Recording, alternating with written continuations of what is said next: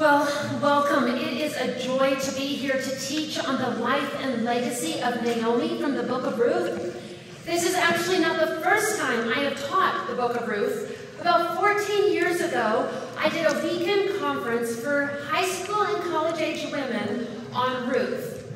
I essentially taught a dating conference.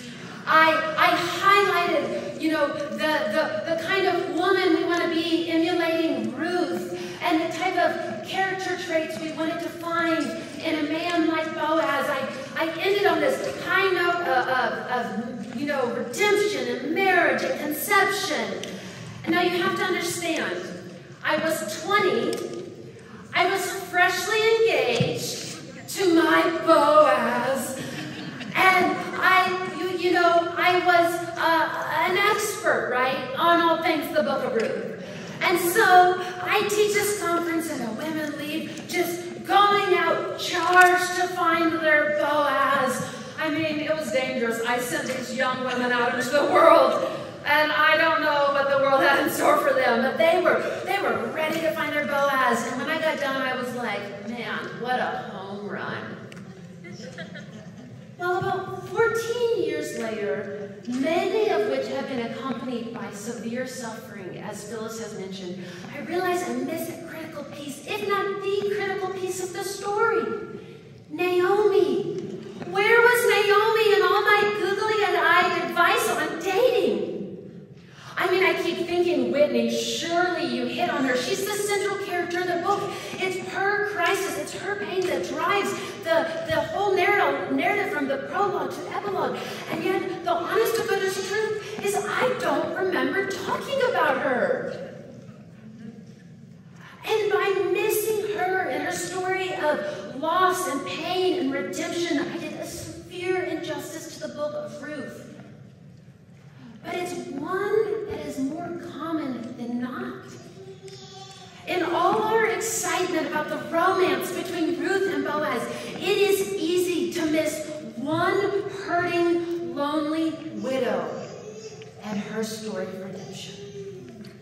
And so today I have a chance to redeem myself by bringing you the story of Naomi. We're going to go on a journey of grief and of hope with Naomi. And as we do, I want you to be thinking about where you find yourself in Naomi's story. What pieces of her stories resonates with you? And we're going to move through this as a story because that's what it is. We're not going to cover the whole book. I'm going to skip over several chapters. You can read the book in full in about 15 minutes. I encourage you to do so.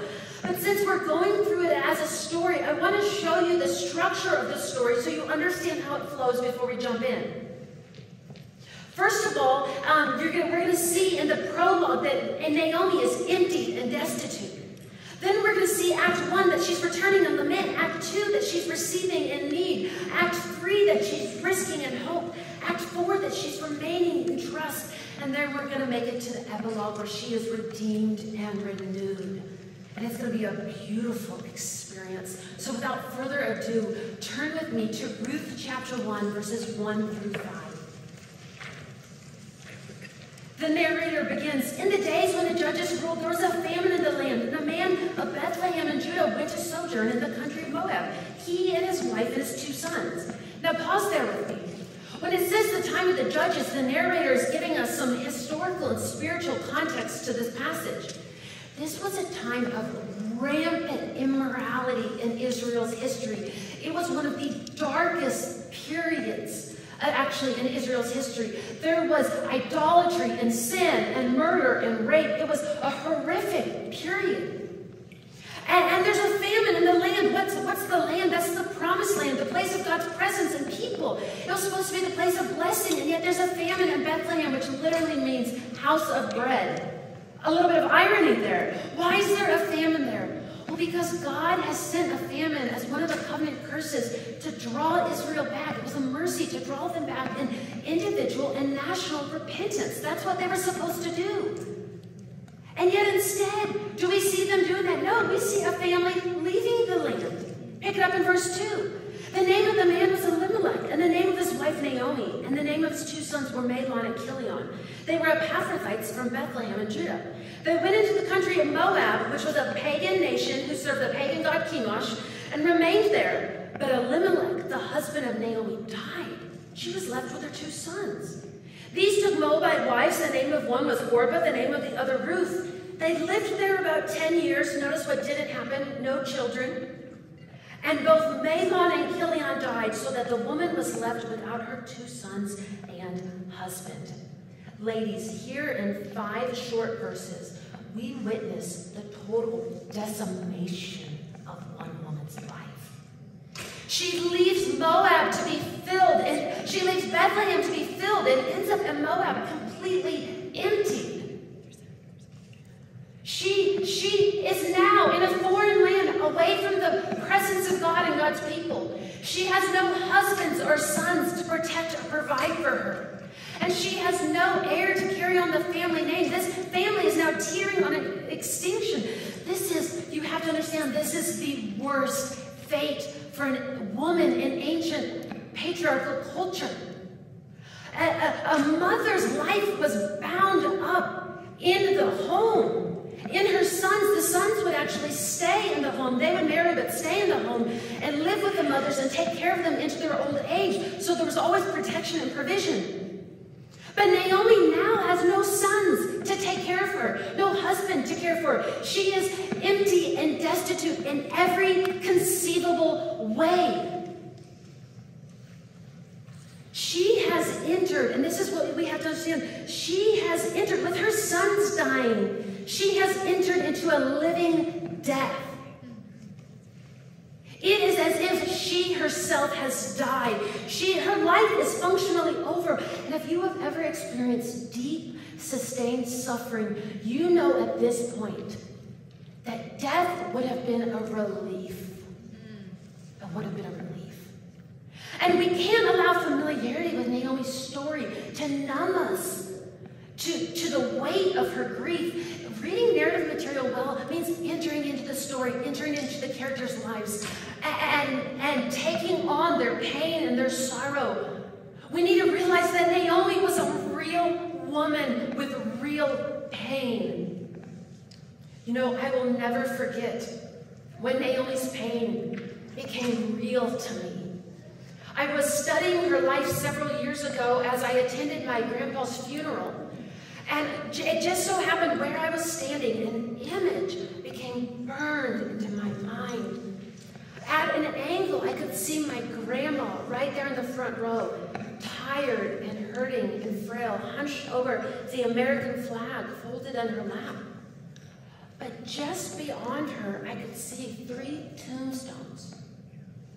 One, the first one, of her daughter-in-law who died tragically giving birth to a son.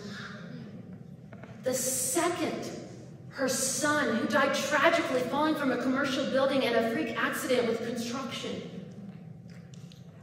And then the third, her other son who died tragically in a car accident almost 4 months to the day after she had buried her other son. And in that moment, I realized Naomi's pain was real. It was as real as your pain and my pain. And Naomi's story invites you to reflect on tragedy and pain and loss, hers and yours and others.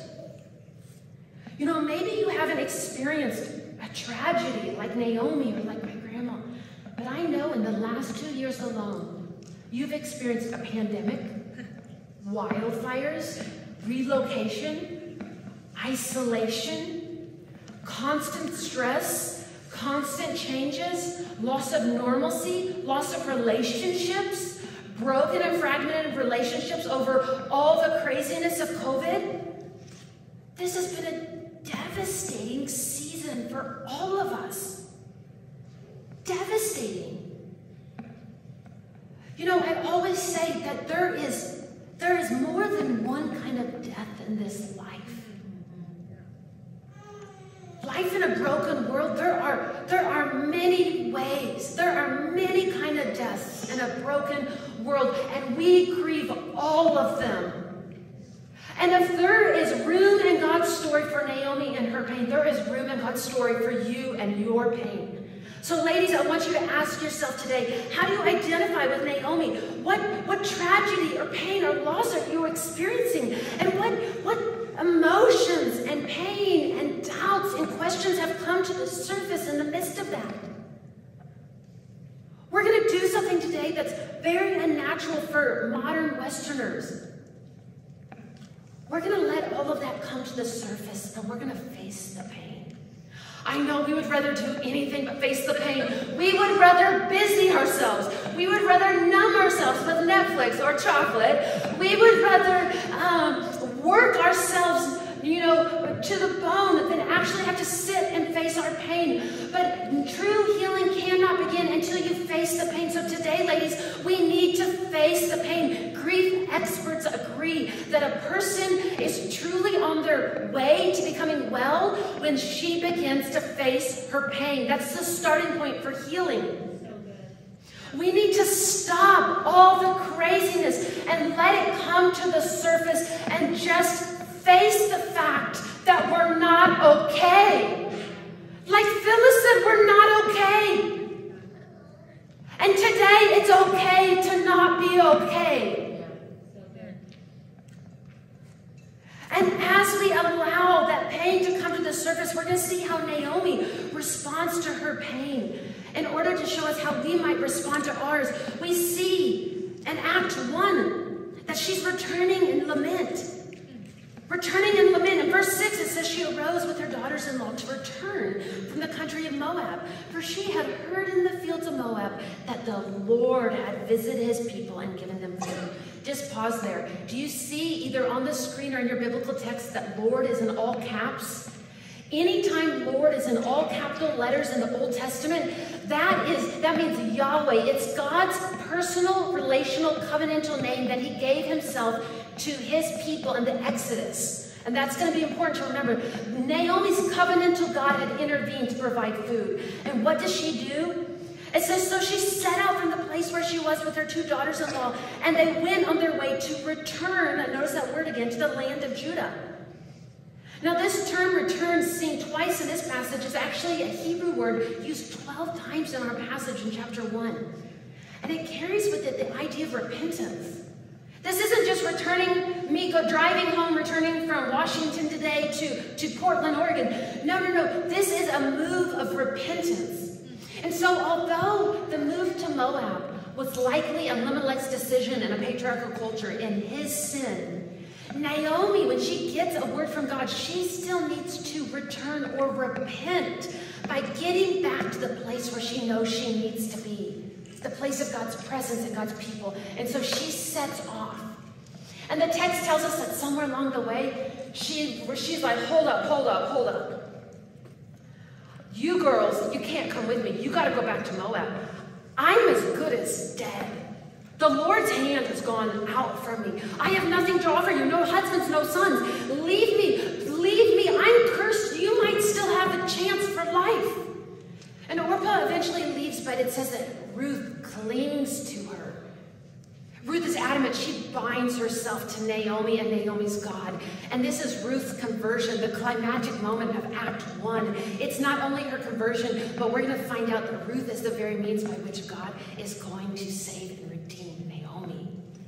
And so they head back to Bethlehem, and they enter the city gates. And the Bible says, the passage says that the whole town is stirred because of them. And they ask, is this Naomi? Now, for some reason, in those 10 years, she's become unrecognizable. It may be that grief has so changed and marred her appearance that she looks so tired and haggard and worn out that she's unrecognizable. Now, a lot of us understand this with the pandemic, right? Post-pandemic, we saw each other and I was like, hey, girl, I'm looking a little hood rat, okay? I've been plucking and pulling my grays, but this girl needs a makeover. She needs a hair dye, and she needs to put some real pants on. Okay? When we saw each other after the pandemic, some of us had aged. I had aged. And so it could have been that she was just unrecognizable from the pain. Or it might have been they were so used to seeing her with Mahlon, Chilion, and Elimelech. And now she has no men in her life and a foreign widow by her side.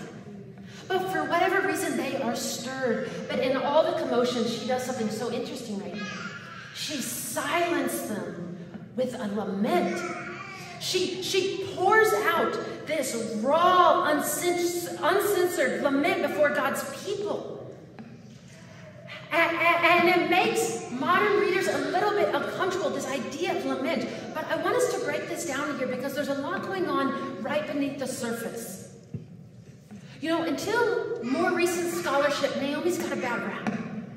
She's seen as that bitter old hag, right? Weighing down Ruth and Boaz, you know. She's seen as the one we kind of want to put in the corner to this beautiful romantic story. Or she's been conveyed as sinful in her anger and bitterness. But her lament is incredibly complex. I have it on the ESV, the actual print on the ESV on this slide, but I want to read it to you in a personal paraphrase. Remember that Lord is her relational covenantal God. That's God's name, Yahweh. It's his relational name. And Almighty is Shaddai. It carried with it God's all-powerful cosmic rule. So putting together the Lord and Almighty stresses God's relational nature and cosmic rule. And Naomi says this: do not call me pleasant. Call me bitter. For the all-powerful one who rules the world has dealt very bitterly with me. I went away full, and my covenantal God has brought me back empty. Why call me pleasant when my covenantal God has testified against me, and the all-powerful one who rules the world has brought this calamity upon me? Now, her judgment of God's goodness is definitely clouded in her pain and bitterness. But look at where she's at and what she's doing.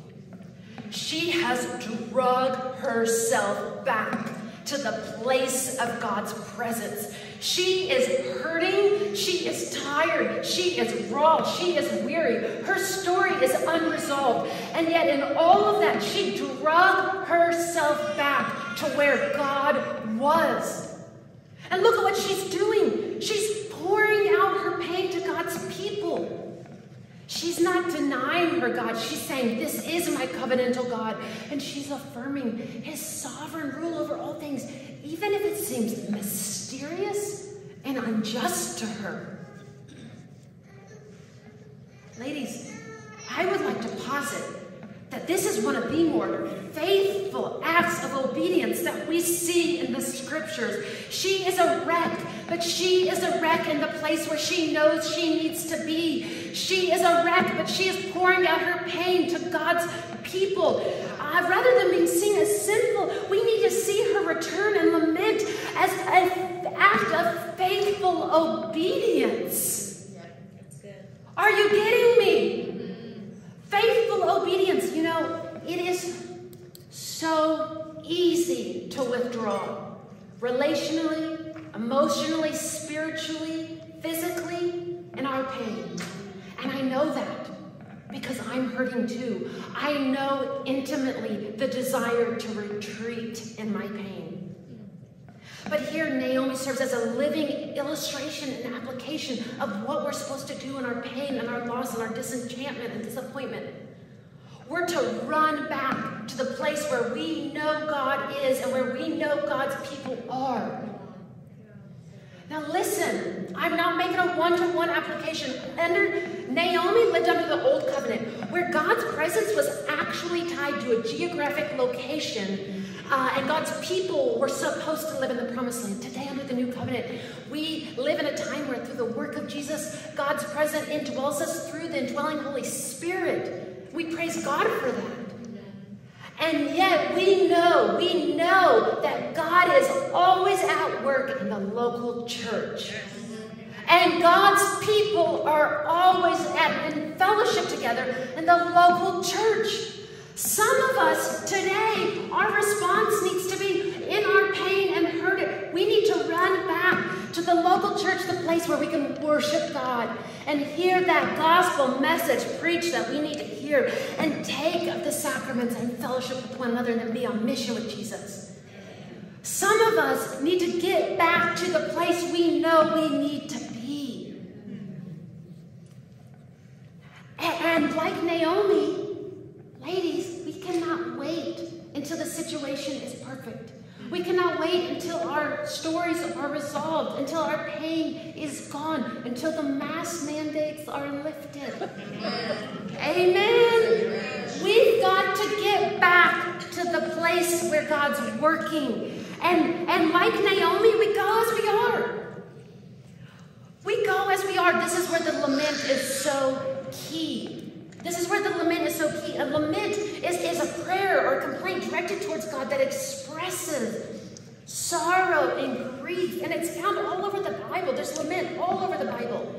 Lament allows us to fully face and name the pain without, and it makes space for future hope and resolution without glossing over our current trauma. It lets us ask the hard questions without condemnation. Did you hear that? It lets us ask hard questions without condemnation. It lets us vent and plead and cry. It lets us say, God, why did my child die? Why did my spouse leave? Why did I lose that job when you knew we were in financial crisis? Why am I battling mental illness again? God, why? Where are you in the midst of this? And it's raw and it's messy, but ladies, it's biblical. God wants to hear your pain. You can use Psalms. You can do this individually and corporately using Psalms like Psalm 13 or Psalm 142. I'll give you those on loan. Those have been my two favorite Psalms of lament that I've lamented in the past 6 years. 13 and 142. You can lament alone, but you can also, even this week, you can grab some girlfriends, some close friends and say, listen, let's get together and take an hour and just cry out to God.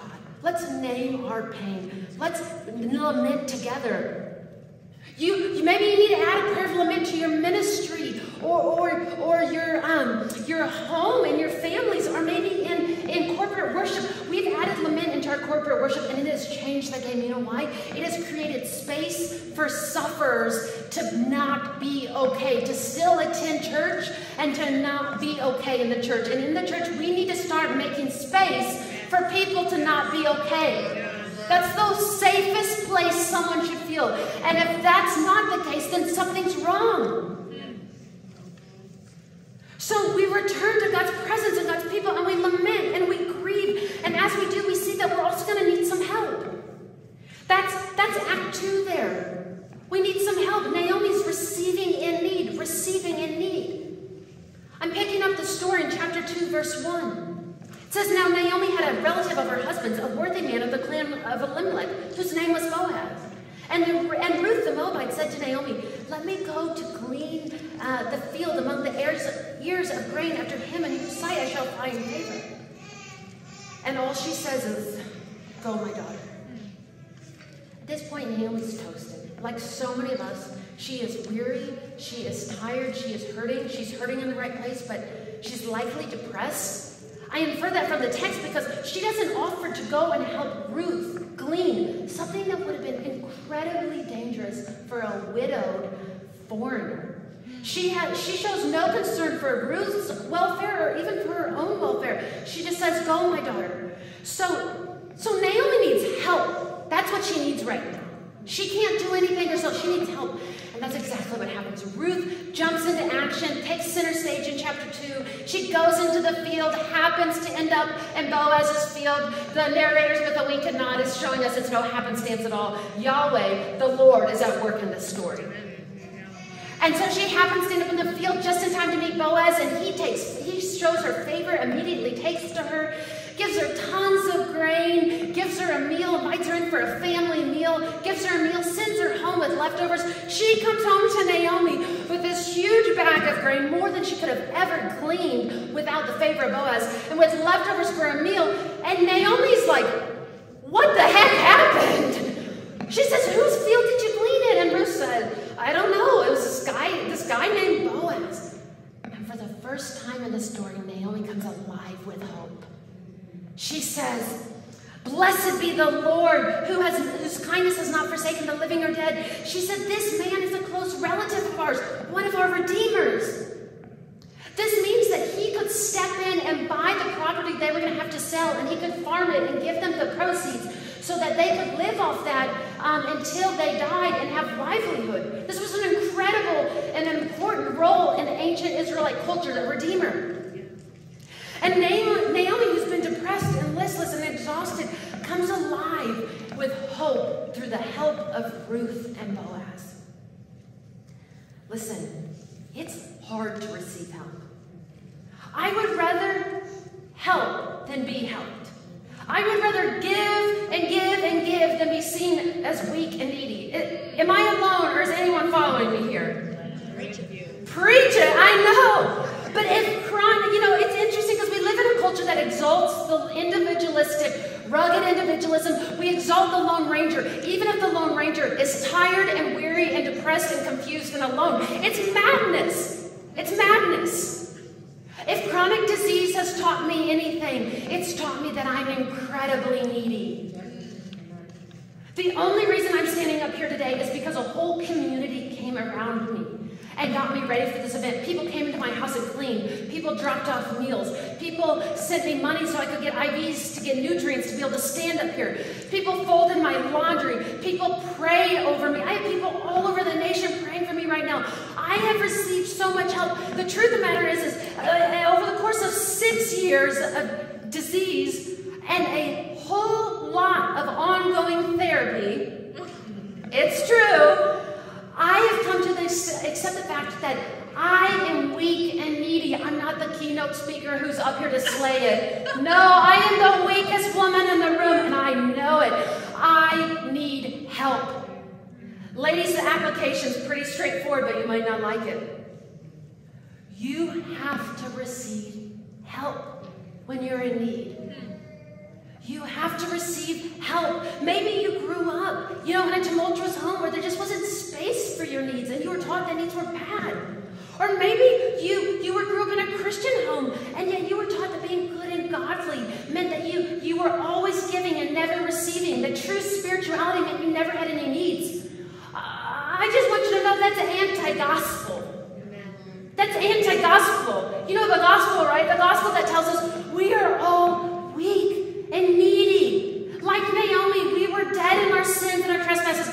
We were helpless to do anything about it. And just when we couldn't go on, God intervened with provision. Just like in the story of Naomi, he intervened with provision through the sinless sacrifice of his son. Jesus lived the perfect life we couldn't live. He died the death we should have died. And then he rose from the dead to offer us forgiveness of sins and eternal life. And all that the gospel requires is that you come weak and needy in faith and repentance to receive Jesus. Amen. If you don't know yourself to be a Christian today, that's the only application you need, to run to Jesus in your need and to repent of your sin and turn your faith in him. But if you are a believer, ladies, it's high time we start receiving help. Ask yourself, what's keeping me from receiving help? And then let's think about a few ways to grow in this. First of all, you have to admit that you need help to yourself and to others. You have to admit you need help. It is okay to have needs. It's human and healthy and good to have needs. There are two categories. There is the creature who has needs and the creator who has no needs.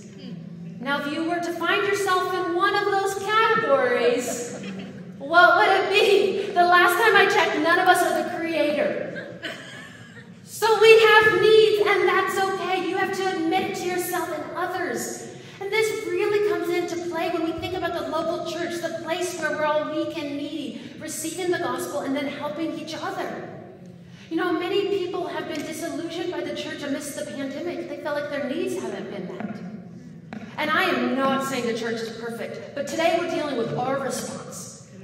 And I would like to bring this up. Maybe the church hasn't been able to help you because they don't know what your needs are. And this is where it gets a little bit stepping on toes, but maybe the church doesn't know your needs because they don't really know you. Ask yourself, does anyone in your local church really know you and your needs? If not, that's your step this week. Get reconnected to someone and be known. Secondly, start small. Just start small. If you're not used to receiving help, you're probably not going to let some stranger come in and fold your underwear like I did this week, okay? Took me 6 years to get there. Talking about my underwear, I think that's funny. But it took me 6 years to get there. But you could start small. You could start small. Just start by texting someone and say, I need prayer. People love to pray for you. Just say, I need prayer. And then maybe you graduate to receiving a meal, and then maybe you get to the point where you text someone and say, listen, these kids are driving me insane. I'm going to need some F2F. It took me forever to figure out what that meant. Everyone keeps texting me about F2F, some face-to-face time. I need some face-to-face time. Would you go to a coffee shop and meet with me for an hour? Okay, so start small and work your way up there. And as you're thinking about all of this, I want to move us into the next acts here. As I said, we're going to skip right over Acts 3 and 4. You can read those chapters this week. All you need to know is that in chapter 3, Naomi, freshly alive with hope, revived through the help of Ruth and Boaz, decides to take a risk in securing a better future for her, sends Ruth to the threshing floor to propose marriage to Boaz. He offers to do everything he can to secure a future for them. Chapter 3 ends with them remaining in trust. Ruth and Naomi are at home, remaining in trust, as Boaz heads to the city gates and deals shrewdly with the near kinsman redeemer. He goes all like Mr. Darcy on us. Do I have any Pride and Prejudice fans? Oh, who's not? He goes Mr. Darcy on us. He leaves no stone unturned as he secures redemption for Naomi, marriage for Ruth, and the ability through conception to perpetuate Elimelech's family line. The town erupts in spontaneous celebration. Redemption, restoration, renewal. This is what we've been waiting for, which moves us. I mean, we've been through so much loss, and then we finally migrate to the epilogue, where Naomi is redeemed and renewed. And I want us to look at the epilogue. It's so powerful. Look at chapter 4, verse 13. So Boaz took Ruth, and she became his wife. And he went into her, and the Lord gave her conception, and she bore a son. So here we see that God graciously provides a son as a result of their kindness. Then the women said to Naomi, blessed be the Lord, Naomi's covenant to God, who has not left you this day without a redeemer. May his name be renowned in Israel. So notice that it's the Lord who's been working behind all the humans' interaction, orchestrating to keep his promises, to redeem Naomi, to restore Naomi. This child shall be to you, he shall be to you a restorer of life and nourisher of your old age. For your daughter-in-law who loves you, who is more to you than 7 sons, has given birth to him. Then Naomi took the child in her lap and became his nanny. And the women of the neighborhood said, oh, get this. The women of the neighborhood said, a son has been born to Naomi. They named him Obed. He was the father of Jesse, the father of David. Here we see Naomi completely redeemed through the birth of the son Obed, who was going to be in the lineage of King David, who would eventually be the father of the greater king, King Jesus. What was once a tragedy has been transformed into this amazing gospel story. And we understand gospel stories, don't we, on this side of the cross. We know that Jesus, our greater kinsman redeemer, has secured full redemption for us, so there's always hope, even in the midst of severe brokenness and darkness. But as we wait for Jesus' return, we partner with him on mission with a renewed vocation. Notice how merciful God is. He gives Naomi a renewed vocation, something to do in her latter years. She becomes a nanny to this little boy. Everything she has lost, now she has purpose in her pain. God gives her something to take all that pain and to do, to nourish her and restore her. It doesn't mean that her losses aren't real. He doesn't replace her sons, but he gives her fresh life. You know, I spoke earlier about my grandma. What I didn't mention is that when her daughter-in-law died giving birth, she had 3 children, including the baby. And my grandma took in all 3 and raised them as her own. And I was talking to my grandma recently last week, and I was just talking through the pain and asking if I had permission to speak about her story. And I finally just said, Grandma, how did you do it? How did you keep going? And she said, just plain and simple, well, I had Samuel to take care of. I had Samuel to take care of. A baby, the provision of a baby gave her a renewed vocation that carried her through her darkest days. That baby's name, Samuel or Sam, he grew up, and he is the one who led me to Christ 18 years ago. And so much of my love for Jesus and my love for the Word and love for Jesus' people, so much of that can be traced back to the faithfulness of a woman who fulfilled her renewed vocation in her darkest days. Amen. Ladies, God has a purpose for your pain.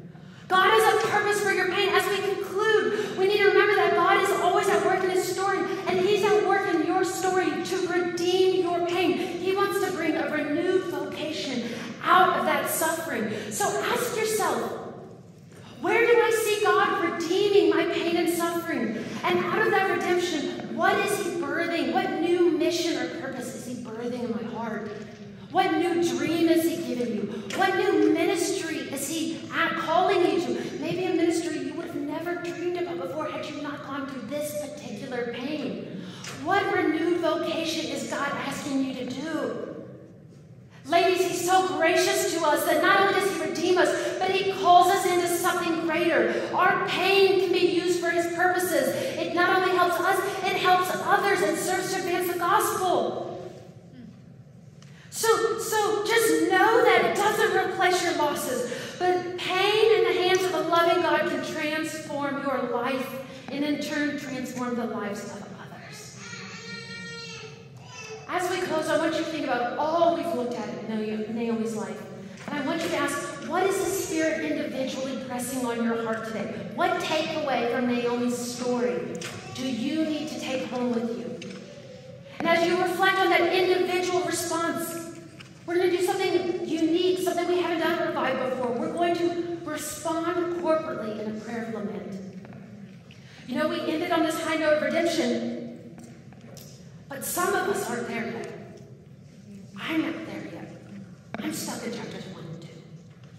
Pain has a way of walling you in and creating a cycle that you can't break. But lament, it breaks that cycle of pain because it gets you into God's presence, it gets you among God's people, and it gets you talking about the pain. So today, we're going to run to God's presence and we're going to talk about the pain. So would you all pray with me? Lord, with our voices, we cry out to you, our covenantal God who rules the world. Lord, we turn to you because we have nowhere else to turn. And with our voices, we plead for mercy, asking that you would hear our cries. Lord, right now, we ask that you would not hide your face from us. God, we pour out our complaints to you. We tell you our troubles. We've been so burdened by the pandemic and everything that has come with it. Lord, we've battled so much isolation and fear and anxiety and depression. God, we've been sad and weary and confused. God, we've battled sickness and division and chronic stress. God, you know our heart. You know we hate these things. We hate this suffering in a broken world. How long, God? How long are you going to let us experience this? How long until you bring resolution to our stories? God, we also grieve the enormous losses that have accompanied the last several years. And we want to name those losses, Lord, in your face. We want to bring them to you so you can attend to our pain. God, we grieve the loss of connection, of fellowship, of normalcy, the loss of routine, of corporate worship, of coffee and play dates, of visitors, simple things like wedding showers and baby showers. God, we grieve the loss of close relationships over things like masks and vaccine and COVID protocols. We mourn the loss of any sense of relief, the mounting pressure, God. We feel it every day, the tension. When will you break the tension, Lord? We grieve the loss of jobs of school routines, of ministry opportunities, of passion projects. God, we grieve the loss of life, the death of loved ones, and Lord, we grieve that we weren't even able to say goodbye in person to some of our loved ones. Apart from you, these losses seek to overwhelm us. But now, God, we ask boldly that you would not only hear our lament, but you would intervene to do something about it. Bring us out of this season that feels so endless. Bring healing and hope to individual lives. Bring healing and hope to every single story in this room. Bring healing to churches and to the nations. Bring an end to this pandemic and begin to restore what has been lost. We pray you to restore normalcy, heal divisions and wounds and relationships. God, would you allow us to meet in fellowship without fear? God, we pray that you would bring relief, that you would send hope and healing and redemption. And as we wait, Lord, for that hope and healing, we choose to trust you. Lord, we do not understand, like Naomi, we do not understand your mysterious ways. We don't understand everything you're doing, but we believe you are working for our good. We believe that you have always and will continue to deal generously with us. We know this because of the cross of Christ. Lord, at the cross, you proved that you will always deal with us generously. It proves your love, your goodness, and your kindness. We know it because Jesus died for us. So in the midst of the raging storm, we affirm that you are our refuge. You are our shelter, and you are our portion in the land of the living. And God, despite what we're feeling and despite our circumstances, we choose to trust you. We choose to trust you. We pray this in Christ's name. Amen.